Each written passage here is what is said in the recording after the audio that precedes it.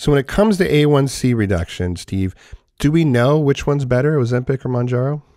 Well, we don't know exactly, but there was a study where they put them head to head, as we say in medicine, and it showed that Mounjaro led to statistically greater reduction in A1C.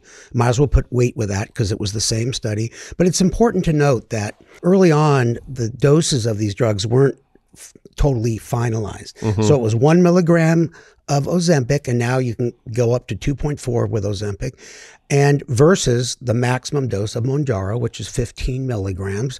And so it wasn't really, a totally fair comparison, but nonetheless, it was a comparison. And I do believe that the feeling on the street from prescribers that Mounjaro is a little more potent when it comes to A1C and weight loss. But when you compare the weight loss with both of them, they are basically incredibly high.